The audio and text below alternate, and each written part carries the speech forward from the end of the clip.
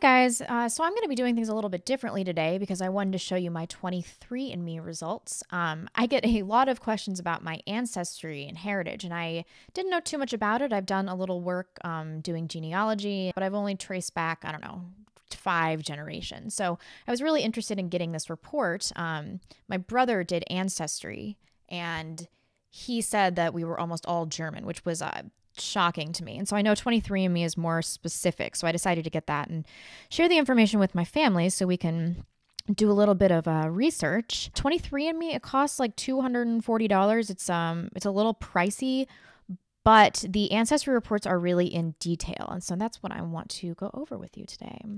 There are also like carrier status reports and traits and wellness. It's things about like your body composition. The only new information that I really found was from the ancestry report. 51.4% British and Irish. Let's see. Let's break into this. Okay, so it says I'm 99.9% European and 0.1% East Asian and Native American. And then it gives you a little ancestry timeline, which is very consistent with the research that I have done.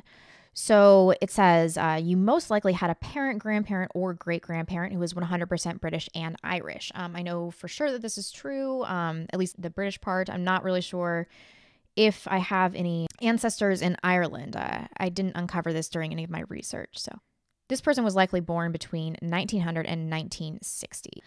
And then it takes you back a little bit. You most likely had a great-grandparent, second great-grandparent, or third great-grandparent who was 100% French and German. This person was likely born between 1840 and 1900. That is also true as far as I know on the French side. I haven't found any Germans in our ancestry, so I wish they differentiated between British and Irish and French and German, but I guess it's impossible. And then Scandinavian, which I expected to be more of my ancestry. You most likely had a second great-grandparent, third great-grandparent, fourth great-grandparent, or fifth great-grandparent who was 100% Scandinavian. I also believe that this is true. Then it goes a little bit further, Balkan and Sardinian, but those are such small percentages of my breakdown. Your ancestry composition chromosome painting. These are your chromosomes. We painted them with your ancestry composition results. The first 22 are called autosomes and come in pairs of 2, each represented by one of the colored horizontal lines in the graphic below. Chromosomes have different lengths and are named 1 through 22 when sorted by size.